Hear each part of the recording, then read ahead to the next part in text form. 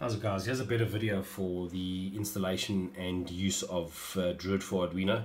Just go and search for it, druid4arduino.download, and choose the one that says it refers to flying cars and stuff.com projects, druid4arduino download.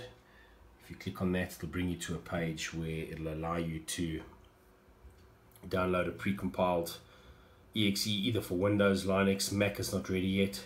I've downloaded the exe file.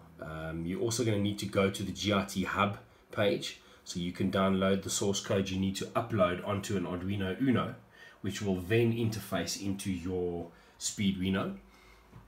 You need to install a serial UI.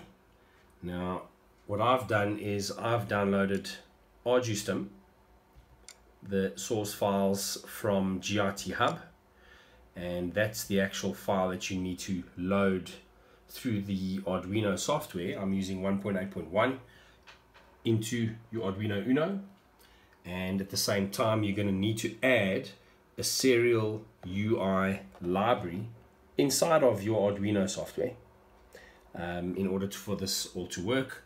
Once you've gone and done that and you've uploaded the software onto your Uno, it's then time to run the exe file. The exe file looks like this.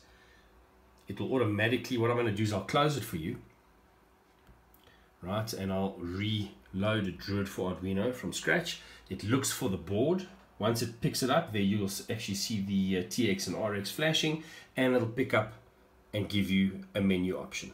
Go to wheels, choose a wheel, type in 5, which is a 60-2 crank with a cam reference, so you can run fully sequential mode. Go back, set a fixed RPM, and type in, let's say, 4,000 RPM. Press enter, and you'll see the LEDs are flashing at quite a rate. Let's go back and open up Tuner Studio to see we're sitting at 4,000 RPM. Okay, so that's as simple as it is. ArduStim is not a difficult thing to install. That piece of software, this exe, obviously runs on your hard drive. Download, save it wherever you want to save it. I've saved it onto my desktop. The GRT hub reference software, which is the software where you have to upload onto your Arduino Uno, you get off GRT hub. The source is off that same page I showed you earlier.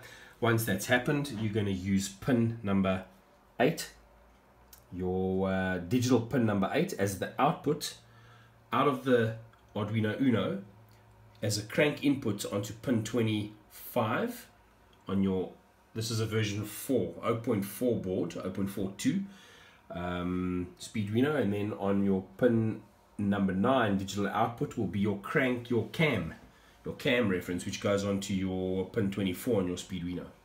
And you'll actually see I'm running fully sequential because all 4 LEDs, red LEDs are flashing for the ignition, and obviously all the 4 of the LEDs are flashing on your injectors, the green ones. So I hope that helps, guys. If you don't come right, just drop me a line, send me a message. I'll try and help you out.